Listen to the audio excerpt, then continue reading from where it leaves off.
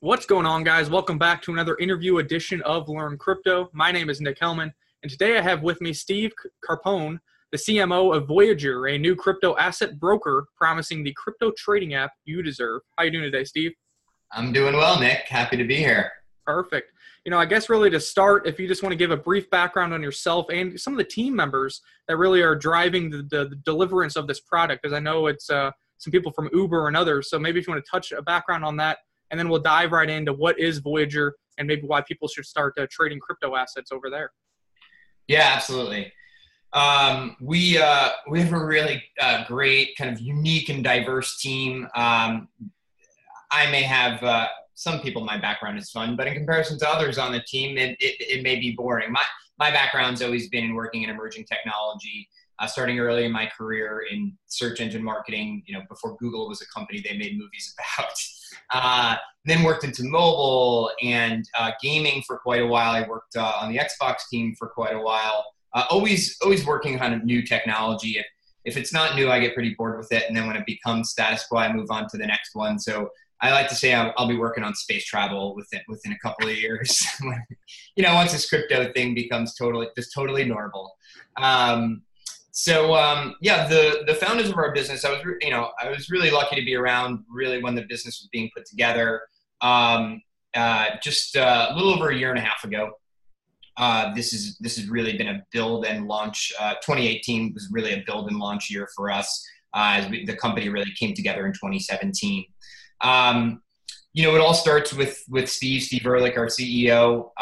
Steve's background and experience in capital markets and brokerage is really uncomparable. He knows how the systems work, how the infrastructure is laid out. He ran the professional trading unit at E-Trade.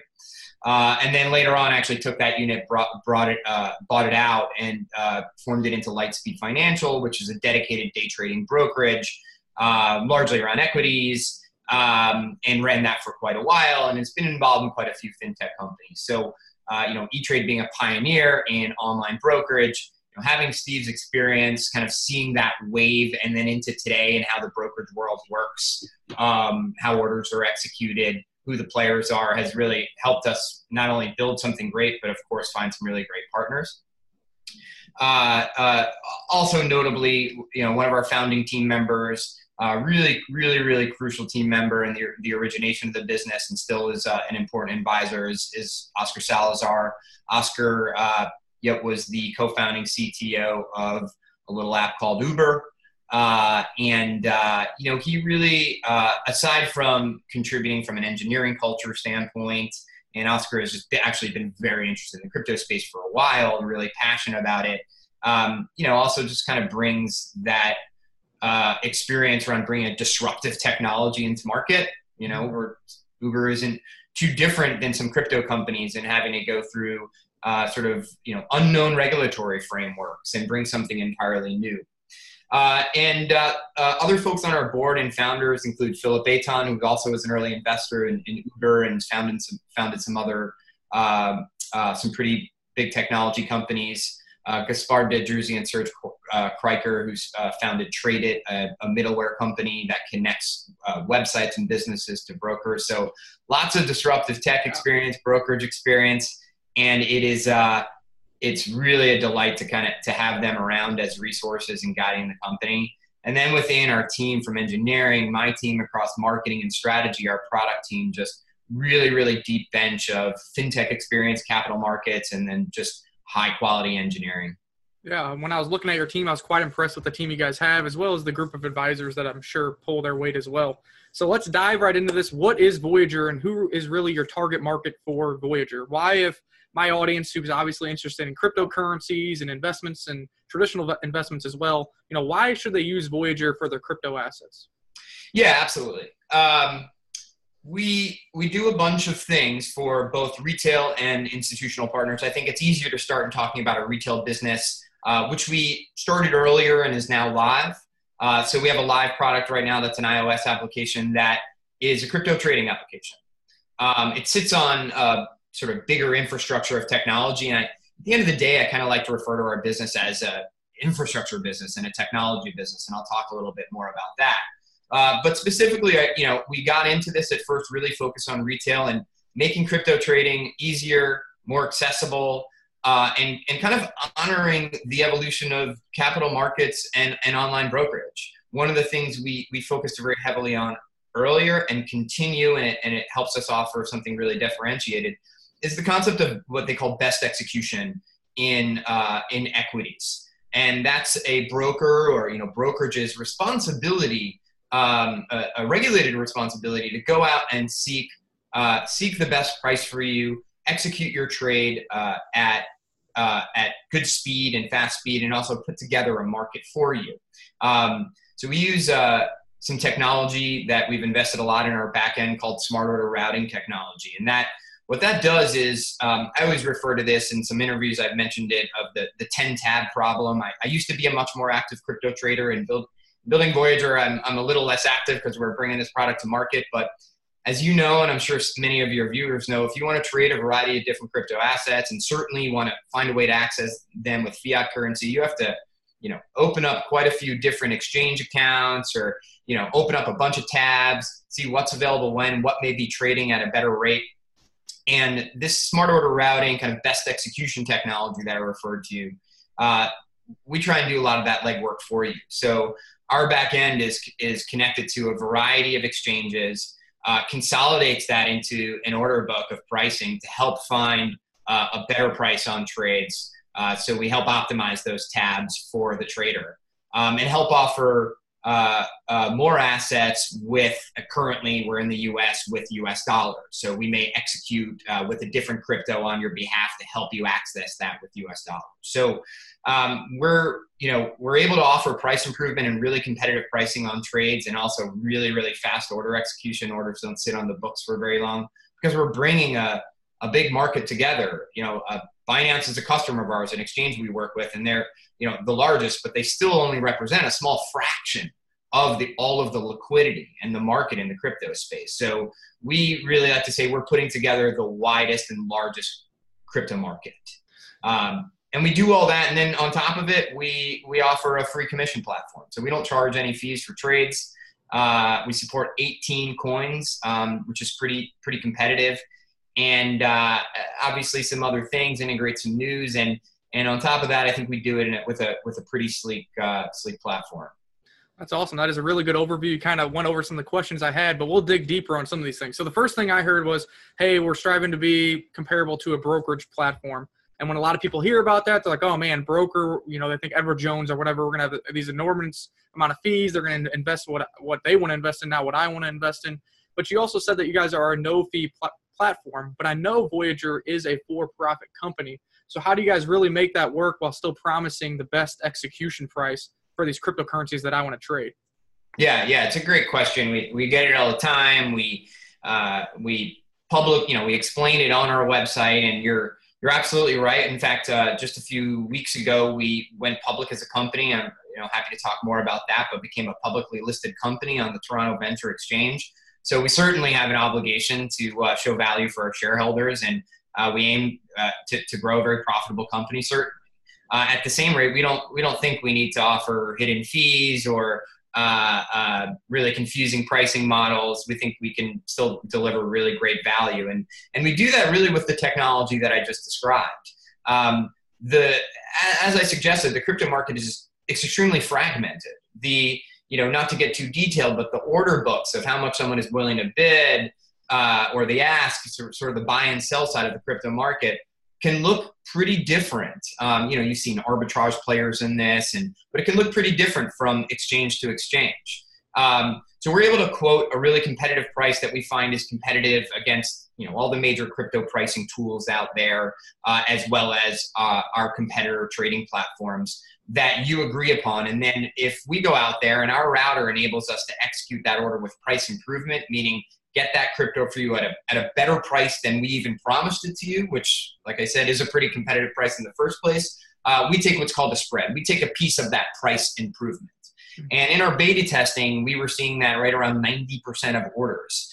And it's really hard to optimize that in 10 tabs as a person, but when you invest in the back-end technology that we have, that enables us to, I'm a marketer. I run our marketing and strategy, and it's really fun to be able to say that we make money when you save money. Yep, that is pretty cool. I've been looking into that. I want to do further, details, kind of look at Voyager, sign up for a purchase and see what I can find on exchanges and see how it compares. But I'll take your word on that for sure. I wanted to talk a little bit about, you already talked about the method that you guys are doing this tool that you have here, not really an API, but kind of, are you grabbing your crypto pricing from a set amount of exchanges, or do you have a list of exchanges that you're using for these prices, or how does that work? Could you name a few of those by chance? Yeah, we don't disclose all of the exchanges that we work with, and frankly, the ones that we're connected to and may be seeking execution on could change at any given time. So we're very hesitant to say what exchange we're working with and if they're validating that we're putting orders there at any given time, because our router is pretty dynamic. We work with many of the top exchanges. Okay, that's fine. You can leave it at that if you want.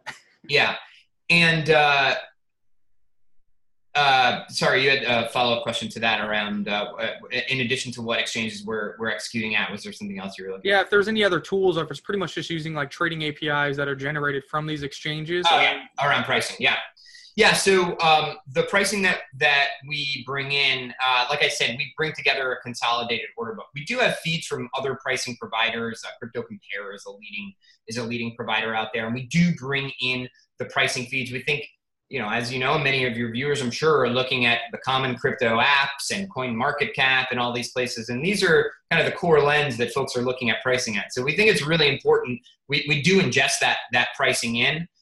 So it's a combination of taking in kind of the most visible pricing, but also then what we're seeing on the execution side. And there's a balance there of being able to quote something that's competitive. And like I said, we often do. And take my word for it, absolutely, go do trades. But also there's been a lot of great, the editor of Investopedia wrote a really great article on us and her experience, Teresa Carey, with price improvement. So we're able to kind of balance that kind of core feed of knowing how to be competitive with how we're able to actually execute in that consolidated order book that we call it. Perfect. And you did mention that currently you guys have 18 cryptos. I'm looking at some now. Primarily, it looks like it's really the top by market capitalization, but then you get a couple outliers out there. Like I saw that you guys have ICX on here, Qtum, VET, as well as others. Is there really a rhyme or reason behind these coin listings? Is there a way for coin projects to reach out to you for potential listing opportunities? And then are you guys also, I'm assuming since you're in the United States, you're also looking at the regulatory side with some of these crypto projects as well? Yeah, absolutely. We've been really excited about, frankly, even while we were in beta and earlier, the communities and the different coin communities that have reached out to us. And sometimes we have to educate on different communities on our model.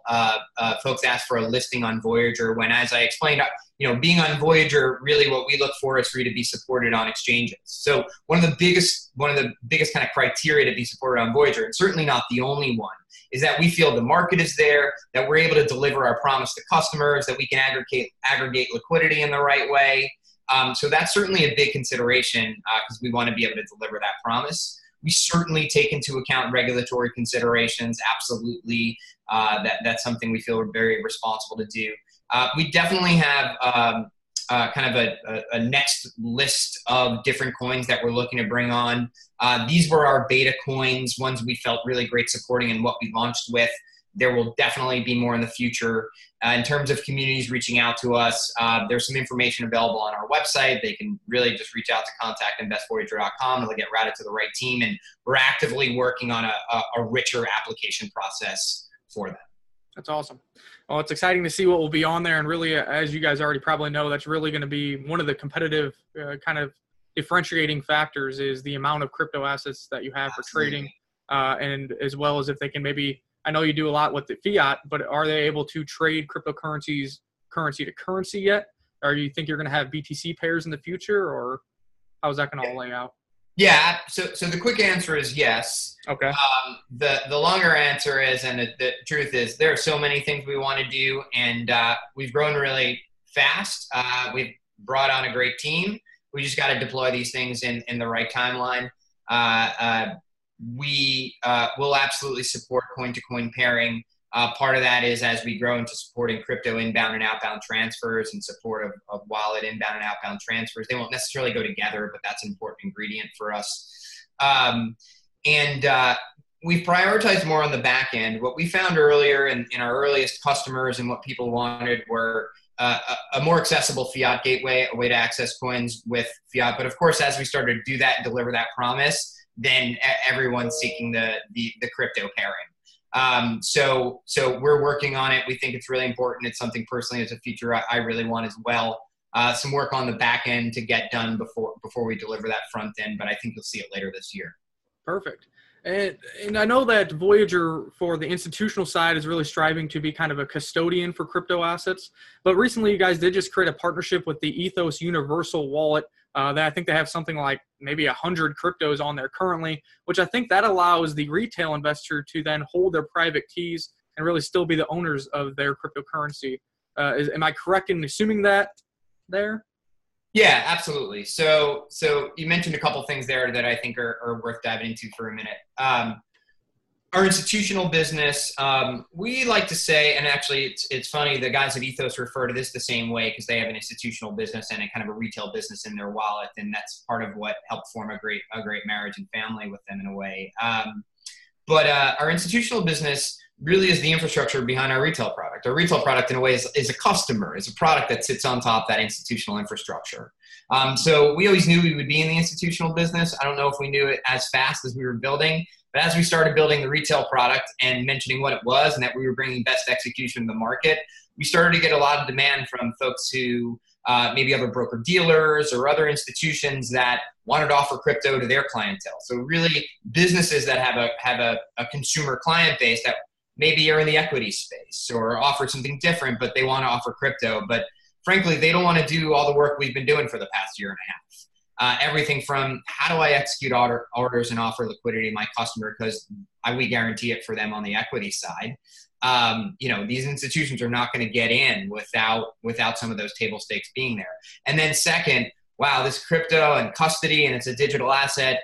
What do I even do there? How do I do that? It seems really risky, right? So our first goals with institution was just helping them get access and offer really a service in a way, a lot of hand-holding to get them in the game. So we bring that execution technology through a series of APIs so they can execute on Voyager from their platforms. And then we call it a suite of custodial partners. I'll talk a little bit about Ethos for a second. But we have partnerships with BitGo, ItBit, and we'll continue to grow our custodial network so that we don't ever want where an institution wants to custody an asset to be a blocker for our trading business. So we've built integrations with all these different custodians so we can help our institutional partners safe keep assets with a custodian, or if they want to use a wallet such as Ethos or really whatever they're comfortable with. So we offer kind of a wide variety of options of custody. Would you like me to talk a little bit about Ethos there as well? Yeah, dive into Ethos as well. And like you were saying there, in my perspective, I think institutional players are looking for kind of the hand-holding for other people to have the kind of liability for custodial options that are a little more safekeeping. But then I like that you guys did the Ethos partnership because a lot of retail investors in this space, you always hear if it's not your keys, not your coins. And a lot of retail investors really like to have the safety of being their own bank and holding their private keys, which I think your partnership with Ethos hopefully allows. Correct. We recently Ethos is now officially a Voyager company. We've recently folded the two. They'll exist as separate brands and products for a little while. Obviously, we have a lot of work to do, but we've actually been working with the Ethos team in a more of a partnership form for quite a few months. Custody of digital assets and being in this business it's challenging. You want to offer a lot of flexibility. And offer a lot of safety. I mean, this exists in the traditional finance world as well. Not your keys, not your coins is certainly a great principle, and I support that.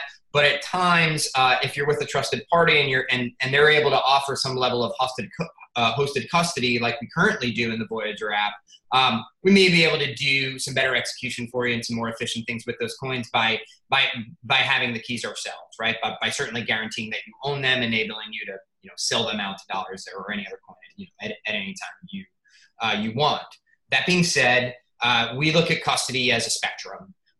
Some folks just don't want to deal with keys, and they want to trust a third party, whether that be Voyager or an institution working with a third party, another third party custodian, or Ethos. So our Ethos has a really awesome universal wallet. It's really a hot wallet would be the best way to describe it, where you have the keys to your coins.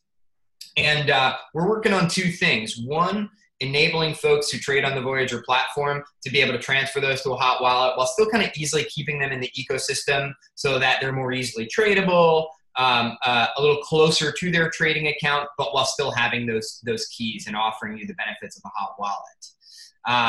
On the flip side, Ethos has well over 100,000 users of the Ethos Universal Hot Wallet, and they would like to trade from there. They get to use things like Shapeshift, for an example, which is a great exchange tool. But in terms of really powerful trading technology, getting you better price, we're going to integrate Voyager execution almost just like we would with any institutional client, as I discovered. So you see how it's just kind of an infrastructure business. A lot of APIs, really, at the end of the day. But we'll be able to deliver that trade execution directly into the Ethos Universal Wallet as well, and that community has been really excited about that. That is awesome. Now, why do you feel users of Robinhood, Circle, Cash App should really make the switch to Voyager? We've already covered that, but I think I'll kind of sum this up a little bit. You guys also are implementing a little bit of news, research, and charting tools within the platform, and I think also you guys are doing some kind of like $25 Bitcoin credit right now for signing up to try to at least spur the interest over there, because I'm sure you believe if you just get more users over there and they play around with it, that they're going to start to increase their trading percentages actually on the Voyager application. That's exactly right. If you go to invest, we just ask that people come to our website to sign up on our list. And then if they do that and they open a Voyager account, currently we're not live in every state, rolling out to more states. They get a $25 Bitcoin credit. That's theirs. It's a tradable position, in fact, and they can earn money on that. So that's available to anyone in the U.S. right now. I'll talk a little bit about how we're different than some of our competitors. With that, I'll say we talk a lot about our company as our number one goal being increasing crypto adoption. So if someone's, we're really focused on getting new people into this into this world of digital assets. We think that's the next big growth spurt, as we've been in a little bit of it's been a long winter. So if interested folks go out there, especially someone who's never accessed Bitcoin or crypto, and they find that through any one of our competitors, we think that helps the overall community and everyone's goals at the end of the day. So I will say that. At the same rate as they learn a little bit more about crypto, we're pretty sure they're going to find our way to us, and that we do some stuff differently. So, depending on which competitor you want to identify, we do a couple different things. You mentioned, the variety of coins that we offer and that came out the gate with. I think we'll always be really competitive and aggressive on that, particularly around fiat support. Our commission-free offering is something we plan to continue to honor for a very, very long time and be a part of our business. And that sort of value exchange and what we do sort of on the back end to help deliver that on the front end to our customers is something we're going to invest a lot in. So that concept of not only giving you commission-free pricing, but helping you get that better pricing in your order execution. And there's been a lot of folks just even in our beta that did some side-by-side comparisons of Voyager to some competitors, and it's really fun to see that people are excited about that even in our earliest days. And then lastly, you touched on this. It's the concept of being a broker. A broker sounds like the old days of someone picking up the phone, taking your order, and going to negotiate. And we really look at it as an agent, a service agent. In traditional equities, a broker has this concept of disclosures and information and making you feel informed. And to the degree that we can do that as a company, that we can do that in product, in our software, we want to be able to do. And that shines through in integrating news right into the app, being able to filter that by coins.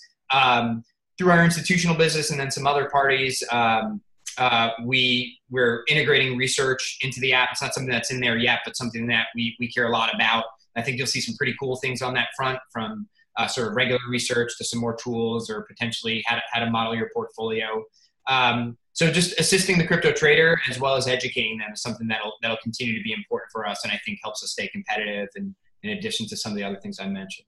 Yeah, overall, I'm quite impressed with Voyager so far. I did just download it today. I am in Missouri. A lot of you know that, so I do have it in my state. So I'll definitely be giving some more feedback on some of our live shows as I execute some trades, see how easy it is to really get fiat from my bank account over there. And hopefully, by what you're saying, it's all going to be positive reviews moving forward, and we can get some more users over there. Also, guys, you know how we love to take advantage of passive income opportunities within cryptocurrency ecosystem. So a $25 Bitcoin credit. He said you could just sell it for cash if you want, but a lot of us believe in the future of Bitcoin, so you probably want to trade and hodl that one to a higher level there as well. Really, we got a great scope of Voyager and what you guys are really trying to create. So I probably already know the answer to one of these last questions I have for you, but what is really your overall opinion, or the Voyager team opinion, on the future of cryptocurrency, even throughout this bear market, even though I believe the bottom is in and the bear market is over? What do you see moving forward for the crypto industry, and what really takes us to the next bull run or the next rally of more users coming into the space? Yeah, absolutely. I wish I had the magic answer. I don't know if any of us do. But I will say this. I think, there's this old kind of sort of cliche quote. I think it's Wayne Gretzky, of skating to where the puck is going. And that's something we've had in mind for a very long time, in terms of, we believe that crypto assets, broadly speaking, digital assets in general, are the future. That it's not just about new projects or businesses or technologies coming through to these assets, that they represent the future form of finance. So that's ultimately why we're bullish. What we don't know is exactly when, right? So as a company, it's our responsibility to make the right investments, to stay capitalized, to deliver shareholder value in the meanwhile, to prioritize the right features along the way. The trading business, there's still great trading volume around there and volatility. So for a trading business, it's still, decent market conditions for us, in fact. But ultimately, that upswing back again, where we all see it going. Obviously, this is not investment advice by any means. But we're ultimately bullish because we saw the potential of the market, which in a very similar way that we've seen in other emerging technology markets. And we think there is a much larger pie, a much larger representation of what crypto really means. Yeah, guys, this is obviously never financial advice, and this is always a speculative market, hence why we saw the blow-off top in 2017. We kind of came back to more reasonable valuations, if that's what you want to call it. And now is really when I believe the smart money, or the institutions, is really building that infrastructure to start moving into this ecosystem to kind of create the next wave of utilization and investment speculation in Bitcoin and other cryptocurrencies, as well as blockchain technology. Do you have any last comments pertaining to the Voyager platform? Kind of like your sales pitch to get some new users over there from this video? Sure. Please check out investvoyager.com. We work really hard to provide a lot of information about what we do, even kind of what we're planning. We're always open to feedback. We have a pretty active Telegram channel if you search for us, and pretty active on Twitter. We take any and all feedback. We think we grow by that feedback. We encourage you to read the news. It's been a pretty crazy and exciting about 4 weeks for us between shipping our app publicly, which we encourage everyone to download. Even if we're not live trading in your state, you can still download our app, sign up, read the news, check out market prices. It's still a great utility for you, and that's the best way of being ready for when we're live and trading in that state. And then lastly, we're really proud that we listed as a public company. That holds us to an even higher standard, helps us be a trusted company. We trade on the Toronto Venture Exchange as VYGR or VYGR.V. Feel free to check us out. We really, like I said, appreciate the support, appreciate the feedback. And, once again, it's investvoyager.com. I see it there on your whiteboard. Got it back there for you. Yeah, we'll throw all the links in the description below. I'll try to tag some of your social media channels as well. And guys, let us know in the comments section below, what do you think of Voyager? Are you going to check it out? Or are you going to stay on Binance or one of these other exchanges? And maybe this can help get rid of some of those tabs that we all know we have. I have about 20 of them on my computer screen right now. Maybe in the future, only be one purple tab up there with the Voyager logo.